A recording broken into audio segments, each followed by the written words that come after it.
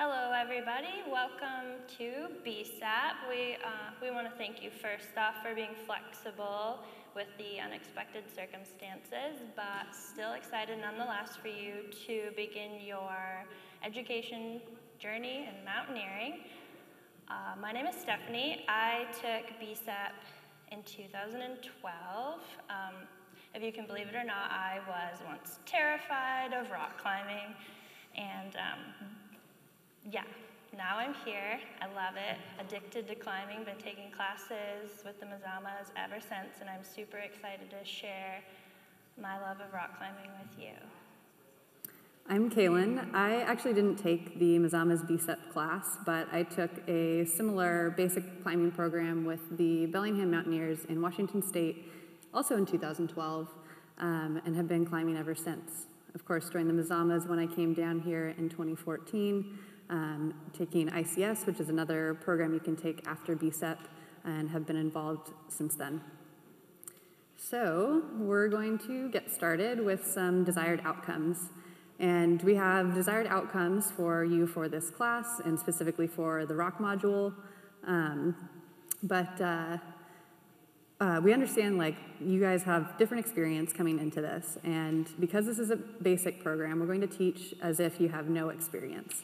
So for those of you that do have experience, first we'd like you to learn the way that the Mazamas do things, because there are specific ways that we do things, and you'll be asked to repeat those, but feel free to ask questions about why we do things the way we do and how it might be different from what you're used to.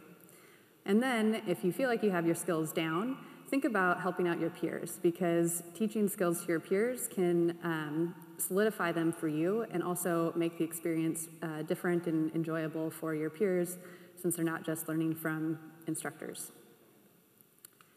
So with that, here are our desired outcomes for this presentation.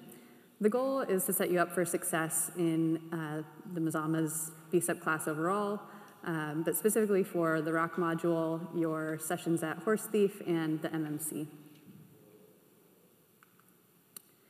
And this is what we're going to cover this evening. We're going to start with pre-climb information, which we've broken down into tools and terrain. Then we'll get into the climbing skills of top rope belay, fixed line travel, and rappelling. We'll touch on some fundamentals of climbing and have some resources for you to look back on at the end. Obviously, this is not quite how we imagined it anyway, but so you won't be able to ask questions during the presentation, but even so, we'd like you to follow along, take notes if you do have questions, and then when you meet in your small groups, ask them then, or contact your instructor some other way.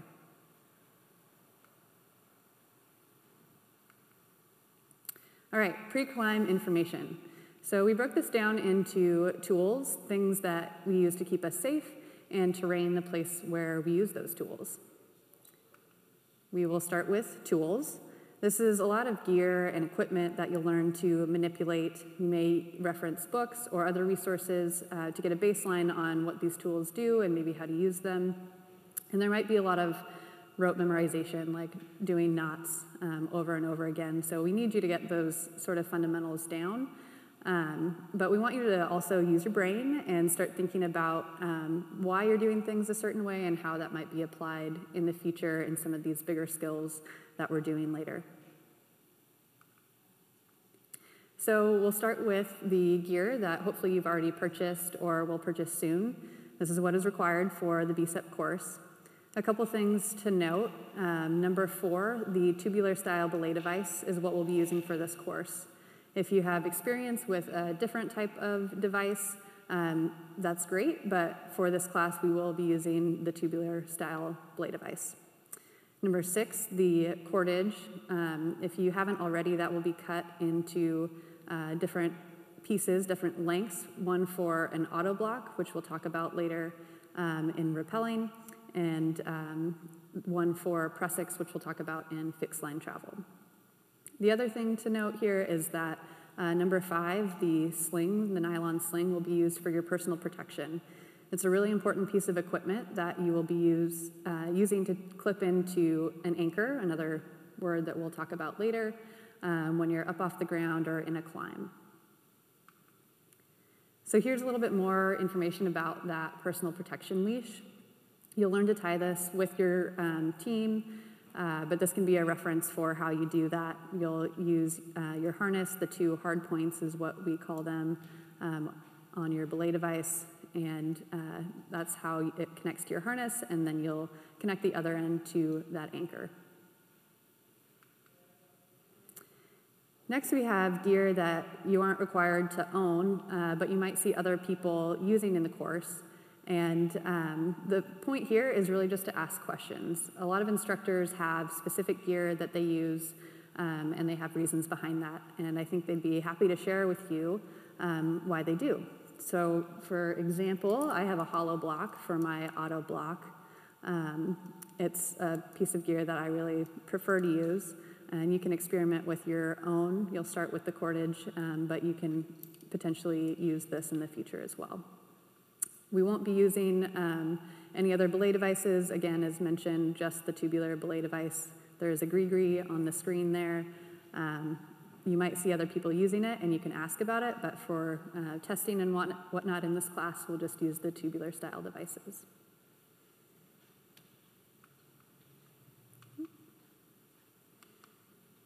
All right, so ropes. This is something that you'll use a lot of.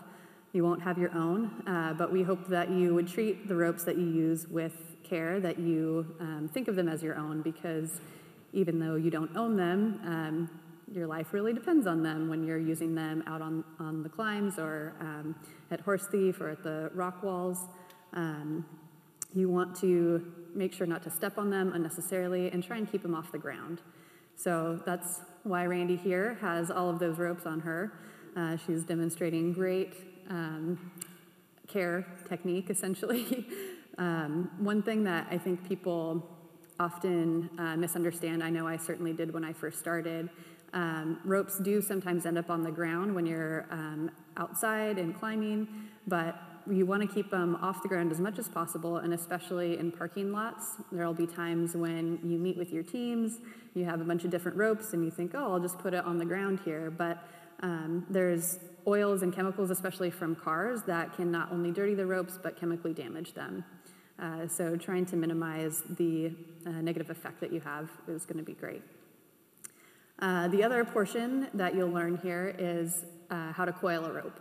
And coiling the rope is just how we try to safely transfer the ropes and avoid getting kinks or knots in the rope and making it easier to get the rope ready to climb. We talk about using a butterfly coil, which just refers to the shape of the 2 wings almost of the rope, and how you finish the coil might vary. So backpack coil is on the bottom, or backpack finish, and I'm not sure of the name of the upper one, but that's another way that you might learn to contain the rope. Now, Steph is going to talk about some other things that you'll do with the rope, like tying knots and hitches.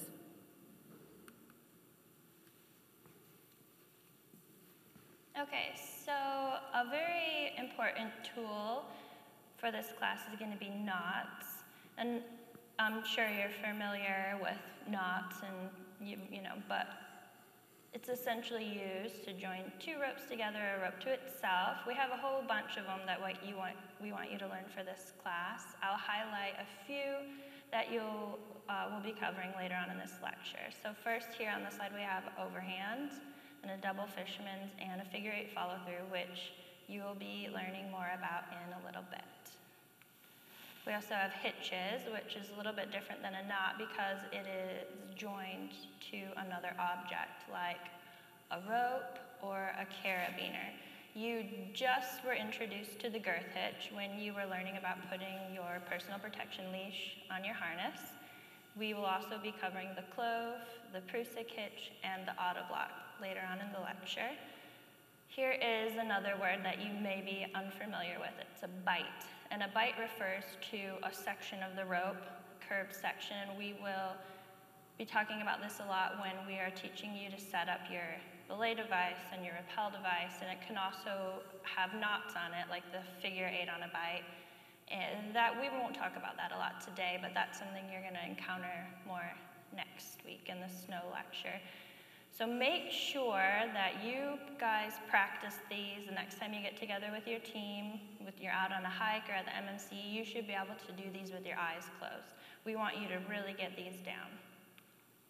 Another tool that you will encounter that you may not be familiar with is anchors. I'm sure you've heard the word anchor before, but this is quite different than what I'm sure you're imagining. In climbing, we use an anchor as a device or a method for attaching ourselves or our rope to whatever surface we're climbing on.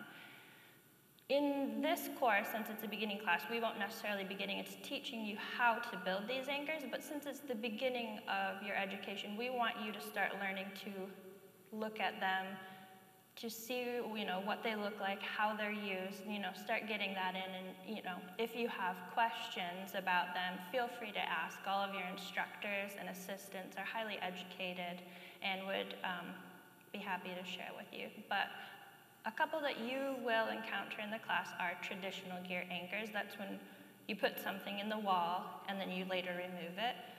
Another type is the fixed gear anchor, which if you've been to a crag or at the gym, you've seen the bolts in the wall. We use those for anchors, and then we use natural protection anchors, which are usually slung trees or often boulders.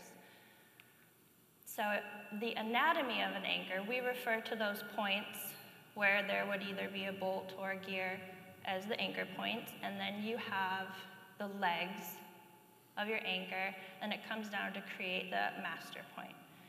So what I want you guys to really get the hang of is that you need to know how to attach yourself to the anchor and where to attach yourself to the anchor in order to be safe. So there are two ways to attach yourself to the anchor. One is using that personal protection leash that you just learned how to set up, and also with a clove hitch.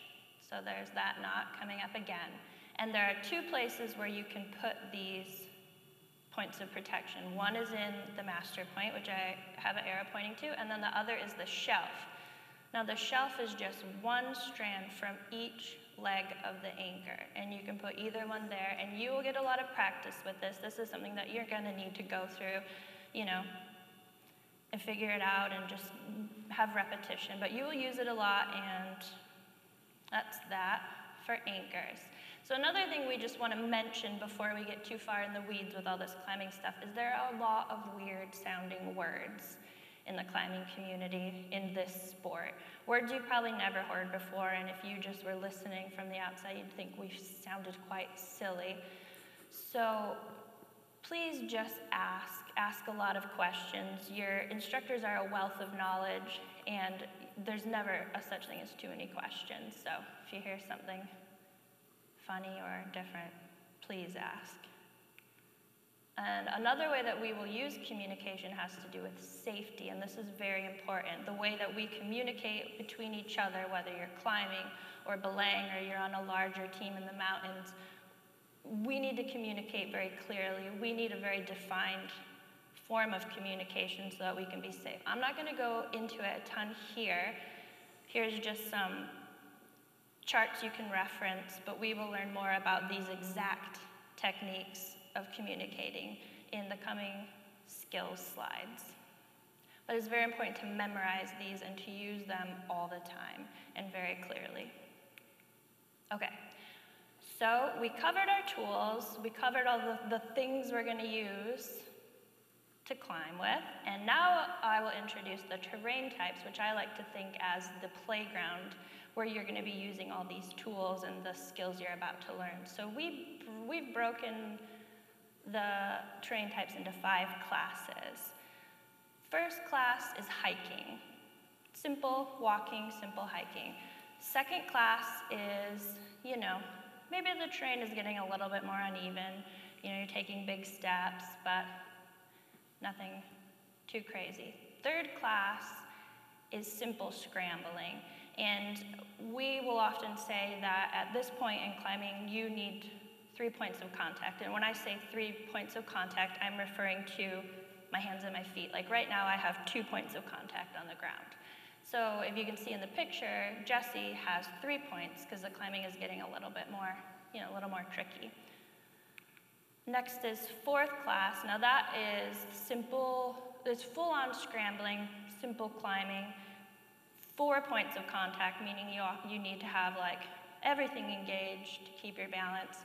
This kind of climbing often has a lot of exposure, and exposure means there's risk of falling, and so you'll see the rope come out around this time, and we'll start putting protection in. And then fifth class is when the climbing begins in earnest. Now the rope is definitely out, belaying is happening, and if you're unfamiliar with climbing, or if you are familiar with climbing, you'll be interested to know that this is where the Yosemite decimal system starts. So you'll have low fifth class, and then it jumps to like 5-4, all the way up to like, I think people now are climbing like 5-15, and those numbers just denote the climbing from easier to harder.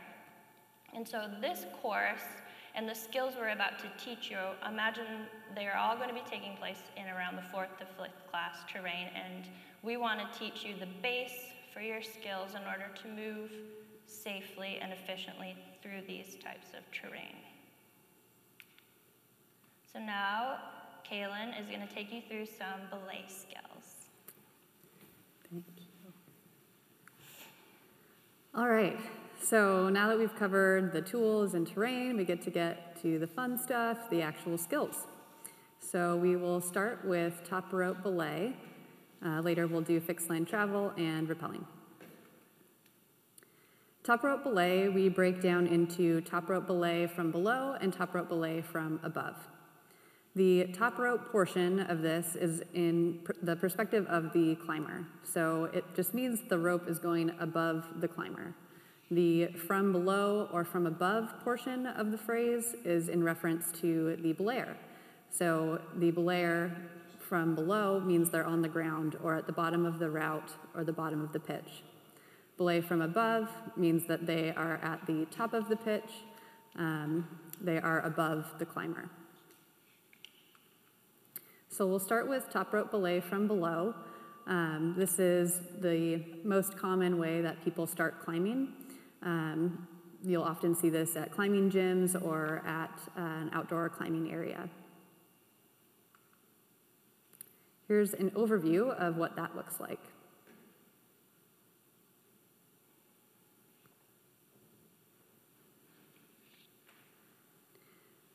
So we didn't go over, but we will talk about setting up the harness. Here we're just showing what the belay action looks like. You can see the belayer there, that's me, going over using a specific way to belay, which we will talk about later.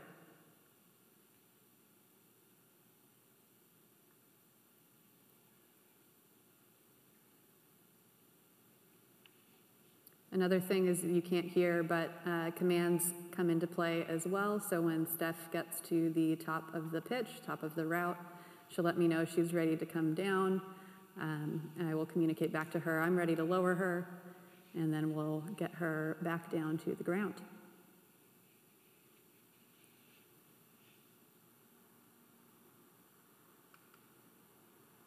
All right, so like I mentioned, first step is getting on your harness. Both belayer and climber will need to do this. You are responsible for understanding how your harness works. You want to make sure when you put it on that there's no twists. I often will end up twisting my leg loops or something like that. So you just want to be aware of what's going on and making sure you put your harness on properly. You want the harness to fit snugly against you too. You don't want it too loose. Once you have the harness on, you want to set up the belay device as the belayer, which you do by putting your belay device through your belay loop on a locking carabiner. And then you'll put the rope, the bight of rope, like we mentioned before, through the belay device, through the carabiner, and make sure that the climbing strand is on top. The climber will tie into use the rope to tie into their harness with a rewoven figure 8 or a figure 8 follow-through knot, ensuring that they have enough tail at the end so the knot doesn't come undone. So we have a video of how to do this.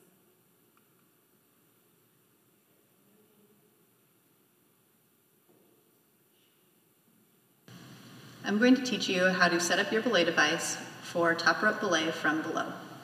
First, I'll take my belay device on a locking carabiner, put it through the belay loop, and then take a bight of rope and push it through one side of the belay device.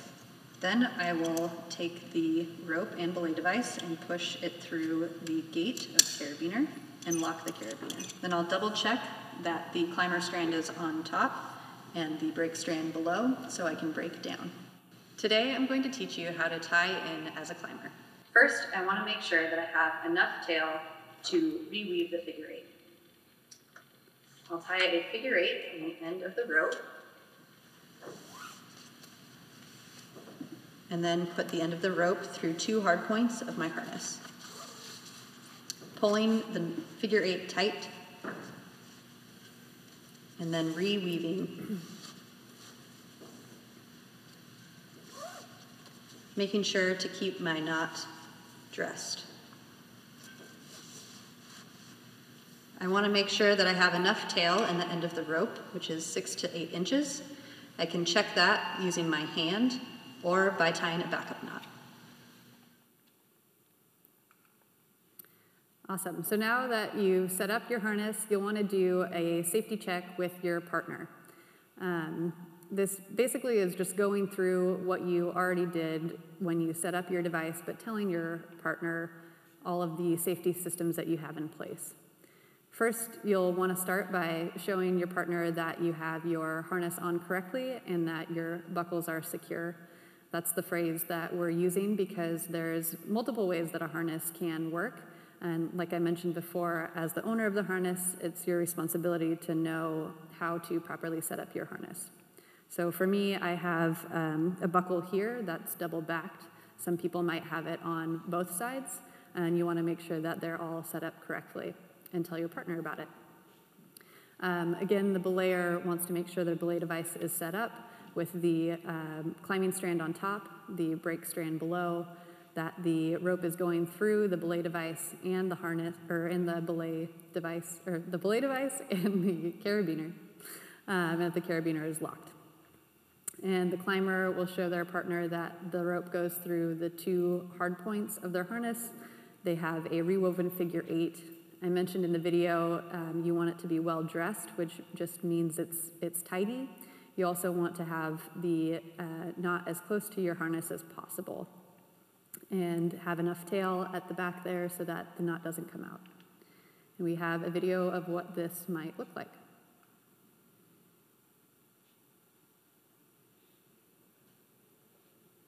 Before we start climbing, we'll do a safety check together. First, I want to check my harness, that my belt is snug and my buckles are secure. Next, I'll look at my belay setup, make sure that the climber strand comes in on top, goes through my belay device, through the carabiner, and that the carabiner is locked.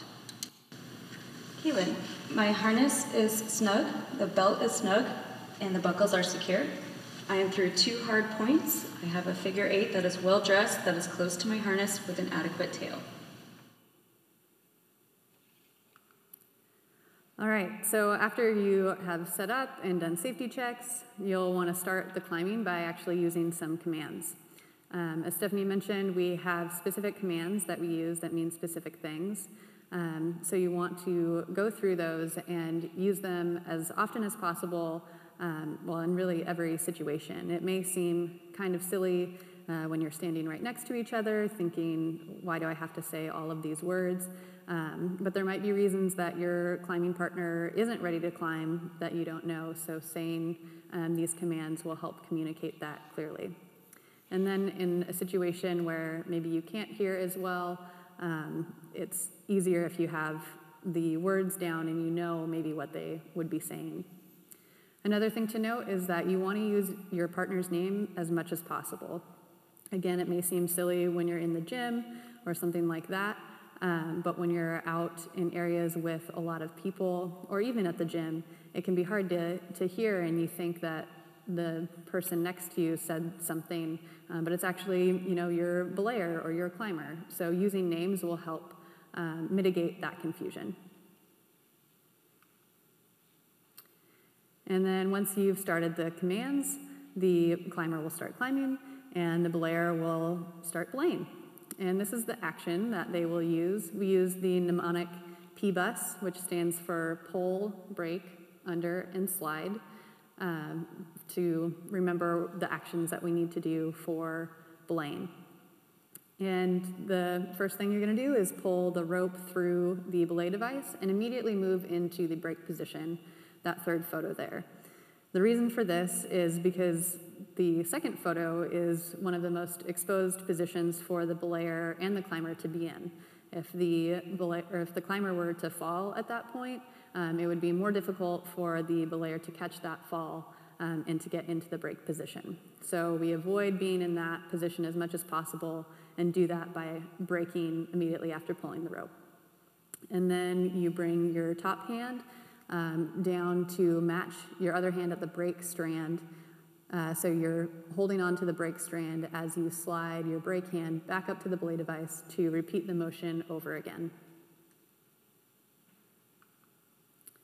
And the reason that we do this is that there is a national standard by the American Alpine Club that we follow, and P-bus is a way to adhere to that standard. The three key elements of the standard is that you maintain your hand on the break strand at all times, which we just illustrated we do. You have hand transitions in the position of maximum friction. And the other point here, which may seem weird, but you want to be positioned ergonomically. The reason for this is because it takes a long time to climb. And if you're in a position when you're belaying that is not comfortable, you could tire and lose your technique, which puts both the climber and the belayer at risk. So here's a video of putting it all together.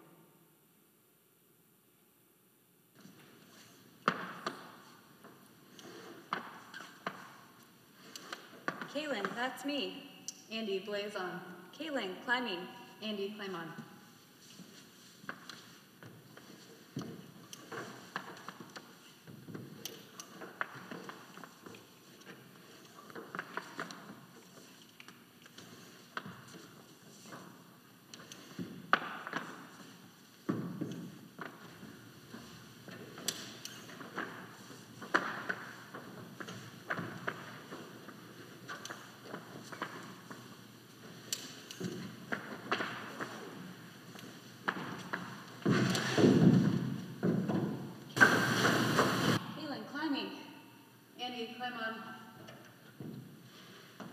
So you'll notice when Andy fell, I was able to catch her fall easily because I was in the break position, had the break strand in my break hand, and even though I didn't know when she was going to fall, I was able to catch her. Andy, gotcha. Kaylin, lower. Andy, lowering.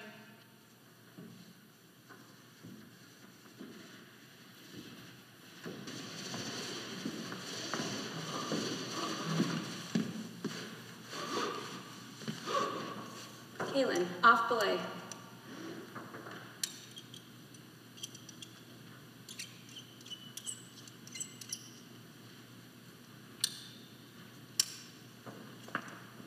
Andy, belay is off. So that is it for top rope belay from below. Now we will get into top rope belay from above. And in the mazamas, you'll see this used when we're trying to get lots of people through a rock pitch or a steeper section of a climb. You might have one person belay from above after another multiple times, or potentially if you have a fixed line put in, then the last climber will need to be belayed up. This often happens on a peak like Unicorn Peak, which is a fun climb that you can do once you graduate. So here's an overview of what that looks like.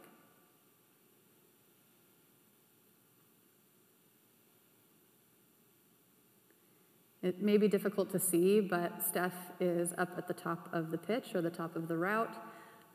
She has an anchor behind her that she is attached to that we'll talk about in the next slide. And she is belaying in a very similar way as we did with belay from below, but instead she's having her break strand coming up because the climbing strand is going down.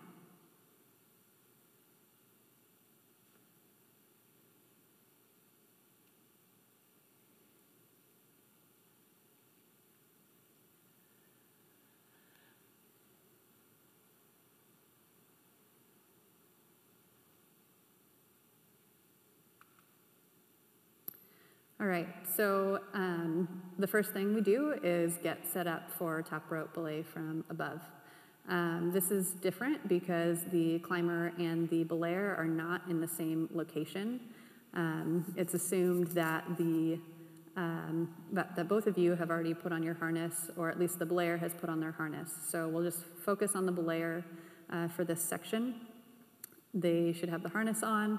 And then the first things that you want to do to get set up is clip into the anchor in 2 points. Steph talked about this earlier in the anchor section. You want to clip one piece of protection, either your personal leash or the clove, into the master point, and the other piece into the shelf. Next, you'll want to get positioned. We'll talk about that in the next slide. And then once you get positioned, you will set up your belay device similar to how we did for top rope belay from below, but this time the climber strand is going down, so your break strand is going up. So positioning, we use the acronym ABC, which stands for Anchor, Belayer, Climber. The reason you want to be aligned in this position, or what this means is you want to be in a line between those 3 points to make sure that the belayer does not get pulled out of position when the climber weights the rope, either from a fall or from being lowered. The diagram on the left side of the screen, the upper portion is all good positioning. The far right, the upper right, actually shows belay from below. In that situation, you definitely want to be aligned as well. But in belay from above, it becomes more important because the belayer is up at the top of the pitch next to the anchor, the climber below, and it's easier to get pulled off as the belayer. Another thing you want to think about with ABC is making sure that your personal protections are tight. This will help in figuring out where you need to be positioned and making sure that if the climber does weight the rope in some way, there isn't a bunch of slack in your system that will then pull you more than it would if you were tight. So here's a video of setup and ABC.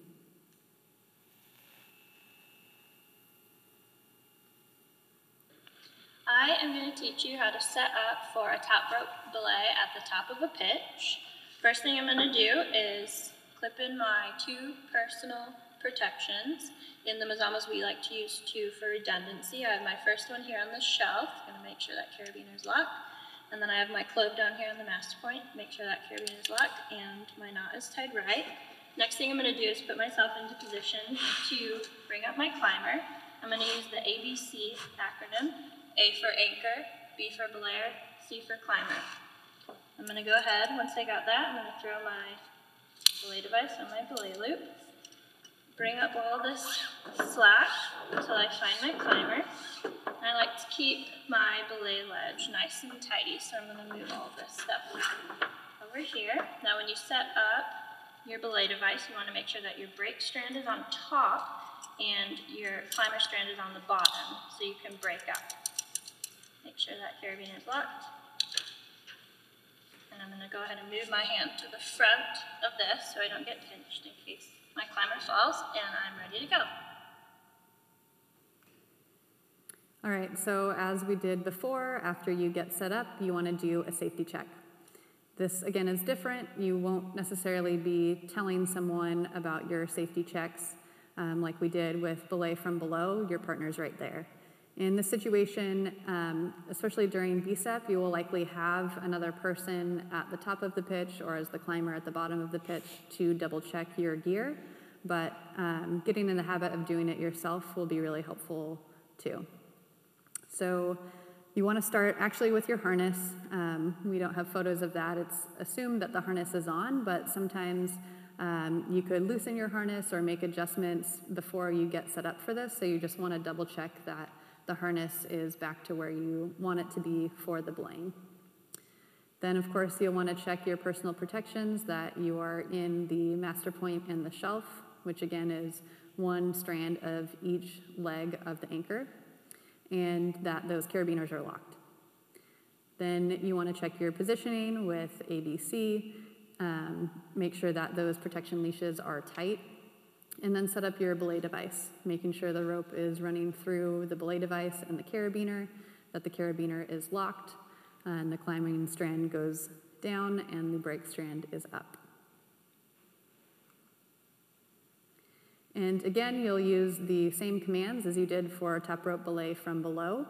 The only difference here is that the belayer, when the climber gets up to the top of the route, if they are not being lowered down, the climber or the belayer will tell the climber where to climb up to and then where to clip in on the anchor. They might prefer you to clip onto the shelf or the master point, or it might be a different type of anchor that has a different anatomy, and the belayer will be responsible for telling the climber where that is. So we have a video. Oh, not quite. So the action is we call P-boss instead of P-bus, again to remember the actions that you take. This time it's pull, brake, over, slide, because the positioning is different. You're braking up this way, so you want to slide your other hand off up above your brake hand before sliding down to the belay device.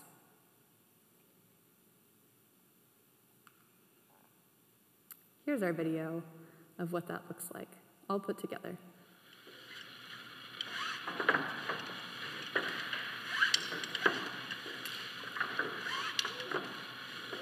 Steph, that's me.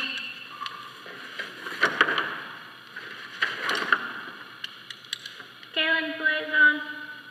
Steph, climbing. Kaylin, climb on. So you'll notice Steph did a really good job of making sure that she was really ready to belay me once I said that's me. Sometimes it can be, you can be anxious or, oh, I have to start belaying now because the climber is ready. But it's more beneficial, safer as the belayer to make sure to take that extra time, that your belay area is clear, that your belay device is really set up properly before you say belay is on. And as the climber, you want to make sure you wait to hear that the belayer is ready.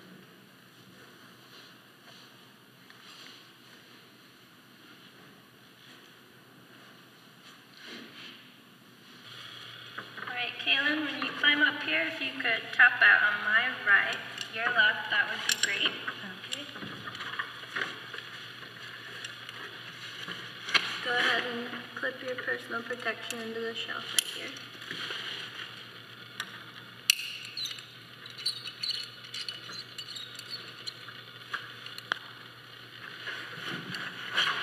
Okay, step off the leg.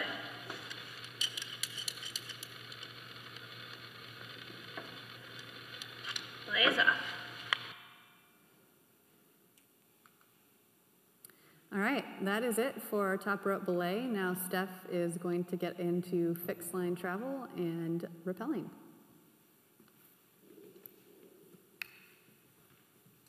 Okay, fixed line travel. What is fixed line travel? It's essentially a tool, a technique that we use traveling on a rope in more technical terrain. If you're wondering what technical terrain is, if you think back to the terrain types we just talked about, I would consider anything where, you know, you're starting to have to think more, to be more, you know, cognizant of where you are, how you're using your hands, 3 to 4 points of contact. We're using this type of rope travel in more like 4th, low 5th class terrain. And we also are using this form of travel when the exposure is significant. So think like maybe the climbing might not be that difficult. You know, you scrambled around on rocks, you're thinking low 5th, but the fall is significant. The danger is significant. So we like to protect this bit of climbing. And then it's also very efficient for moving large groups. So a fixed line, it means it's fixed. The rope is already there. So you can imagine if you had a team of 12, if you had to belay every person, it would be very time consuming, and sometimes speed is safety in the mountains. So fixed line travel is a nice way to get a lot of people through technical terrain. You can, it's essentially like, I'll get into it a little bit more, but it's like a hand line from one end of your climb to the other. And it's on the wall, stuck on the wall, and you use it to travel vertically. You can use it to traverse, or if your descent route is the same as your ascent route, you can use it to come down. So the structure essentially is you have 2 anchors on either end of this section you're climbing, and then there's a rope that is stretched between the 2 anchors.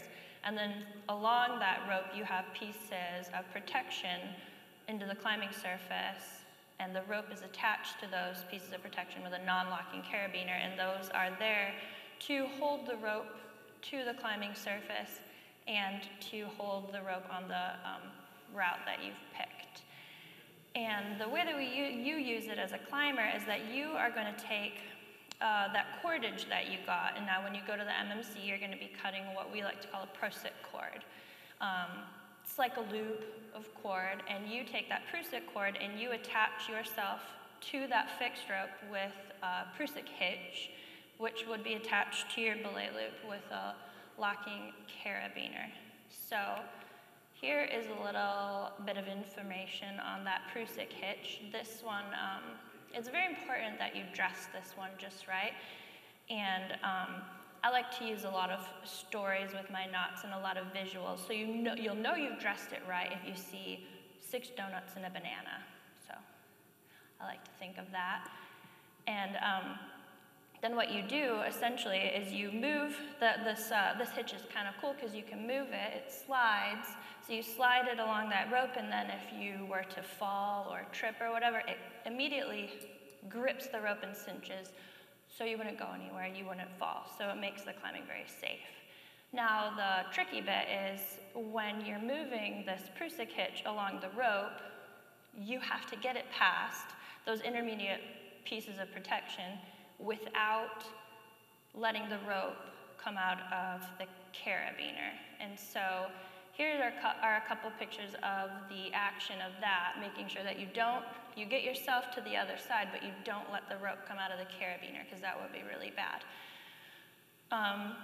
This is another skill that we are just presenting to you. You can use these resources to look back on, but you need to practice this, and of course you will get a ton of practice with it out on your hikes, at Horse Thief, and then hopefully when you are out on a climb this summer with the club. All right, time to learn about rappelling. This is our last big skill of the night. This one is very important. It is used to come down from the mountains you've just climbed up. You know, sometimes you can scramble down, but you know, the terrain might become too technical that is not an option. And so we use rappelling to safely get down out of the mountains. And in case you're not familiar with this term or what this looks like, here's a quick overview of what it looks like.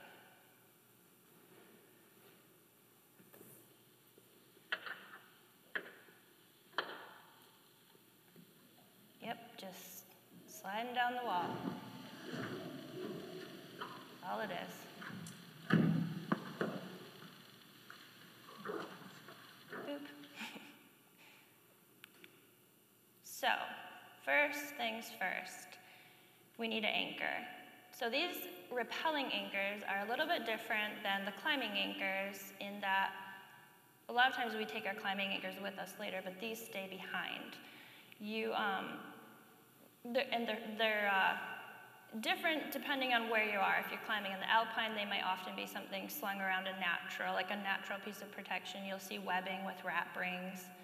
Again, these are all weird terms. Write them down, ask later if you're unfamiliar. Or if you're at a crag or maybe a more popular alpine location, there will be bolts which have chains, or wrap rings which you'll attach your rope to.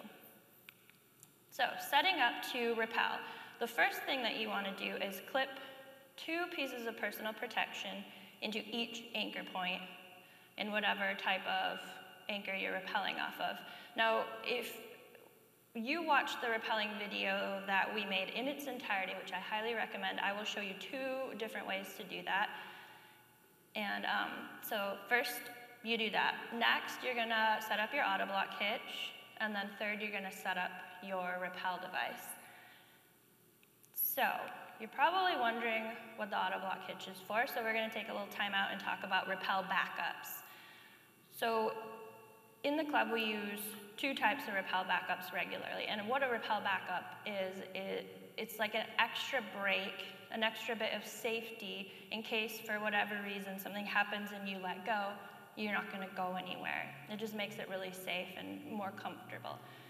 So, the first type of rappel backup is a firefighter belay. And what that is that you will have somebody on the ground at the bottom of the rappel holding the rope for you, ready to add friction in case you let go or get nervous or whatever. And then the auto block hitch is something that you set up yourself on your harness. It will act as, it's a hitch, so it cinches the rope, so if something were to happen, it will catch you. It'll act as almost a third brake hand is what we like to call it. And you attach that to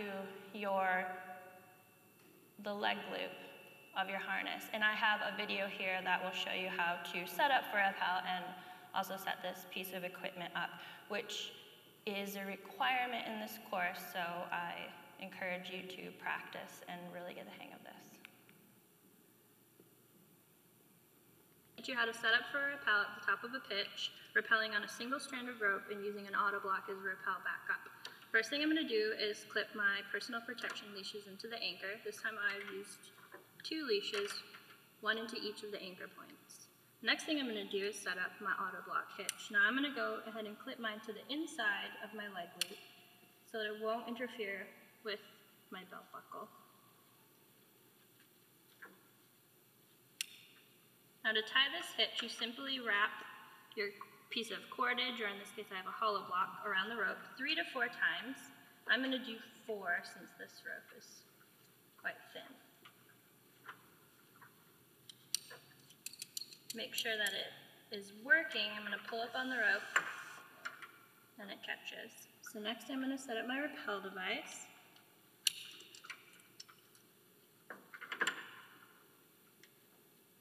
Make sure that the rope goes through the carabiner. Alright, so now we're going to... Okay, a couple quick notes on that. The auto block hitch, the piece of cordage, you guys can work on building those at the MMC, just like I mentioned earlier with the Prusik loops. And also, because you're attaching it to your leg loop, I want you to make sure that you check with your instructors, get to know your harness, have them look at your harness, and they will help you find the best place to hook that up, because all harnesses are different and there's certain buckles you don't want them to interfere with. Okay, so the next step in rappelling, in the Mazamas we have this clever little acronym that we've come up with, and it's a series of steps to help you verify that your rappel setup is correct, which is very important. You want to make sure that you're safe. I still, to this day, run through this little acronym in my head every time I rappel. I have a video coming up that walks you through these steps, but there's a couple things I want to point out. One is that though the R is for rappel device and there's only an R, you really want to add your auto block hitch backup check at this point. So I always go rappel backup right in a row. And then the other one I want to quick mention, in case, because this might not be familiar to you, is that the K is for knots in the end of your rope. So you might be wondering, why do I need knots at the end of my rope? Well, whether you're rappelling on 1 strand or 2, whatever it is, they need to have knots at the end, because this will close the system which will prevent you from accidentally sliding off the end of your rope, which would be bad. And by doing that, by making that a habit, you will avoid probably the most common rappelling accident that happens. So make sure that you make that a habit, an every single time habit. I would super appreciate that. As Amas, we use the acronym BARC as a checklist to verify our rappel setup. So the B in BARC is for your belt and buckles. I'm going to make sure that my buckles are double backed. My belt is nice and tight. A is for anchors. Just going to double check and make sure everything looks good. Make sure that your rope is attached and whatever hardware you're using is locked. R is for rappel device. I'm going to make sure that the rope is going through the rappel device, around the carabiner, that carabiner is locked, and through my belay loop. The K is for knots. I want to be sure that there are knots at the end of my rope to close this system and that the rope is on the ground. Now that I've verified my rappel setup, I'm ready to rappel. To do that, I'm going to weight the system. I'm going to choke up, make sure that my weight is on my rappel device, which is on my harness, not on my personal protection leash. Once I've done that, I'm going to go ahead and take my pro out.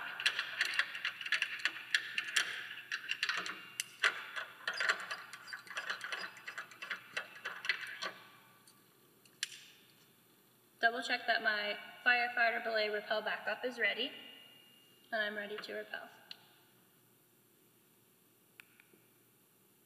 Okay, so you've done your safety checks, you've weighted your system, you're ready to rappel.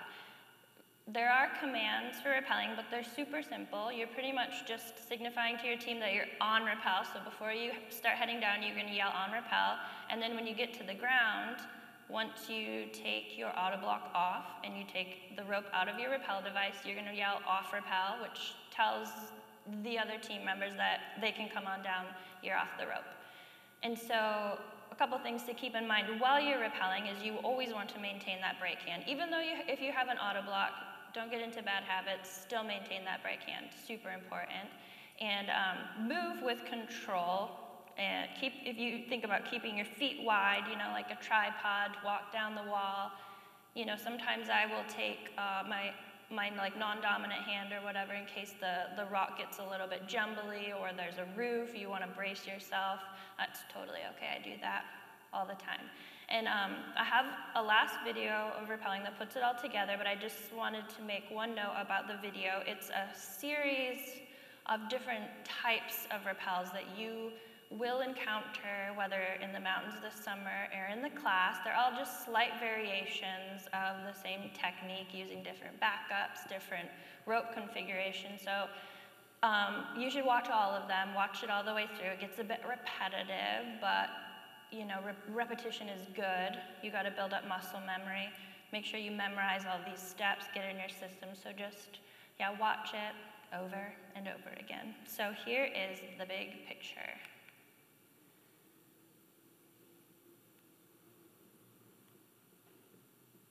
Now I'm going to teach you how to rappel on 2 strands of rope, again using the auto block as your rappel backup. So the first thing we're going to do is set up our auto block, again, on the inside of your leg loop to avoid interfering with this buckle. Now this time we have 2 strands of rope instead of 1, so I'm only going to use 3 wraps, and I'm also going to be very careful to wrap both strands of rope.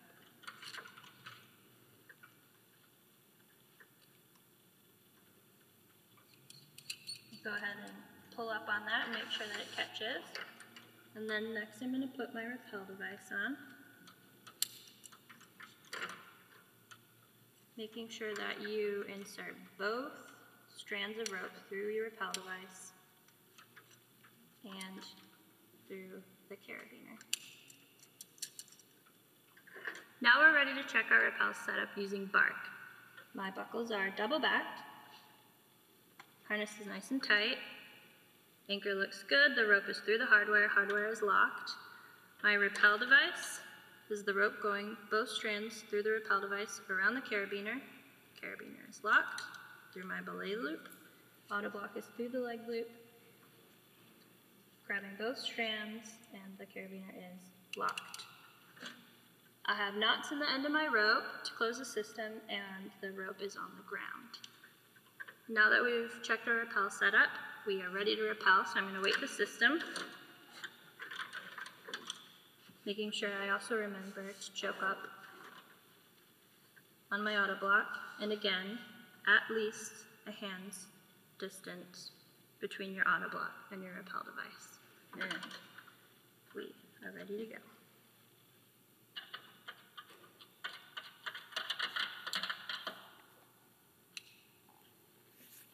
On rappel.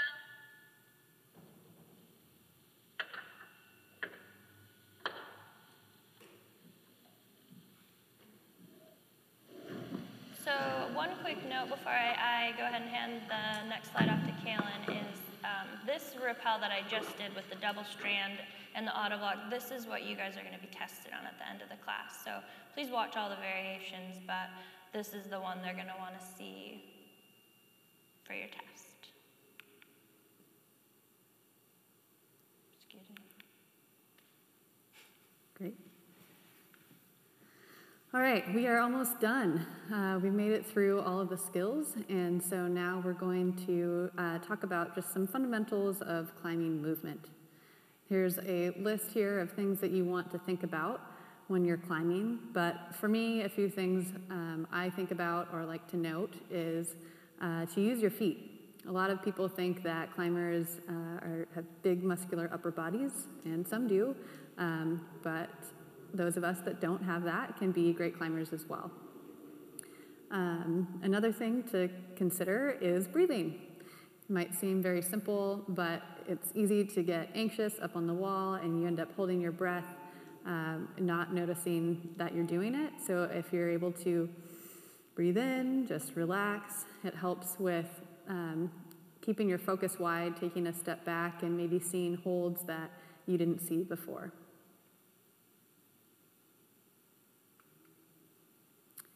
So with that in mind, I'd like you to just think about what you notice that's different between these two photos.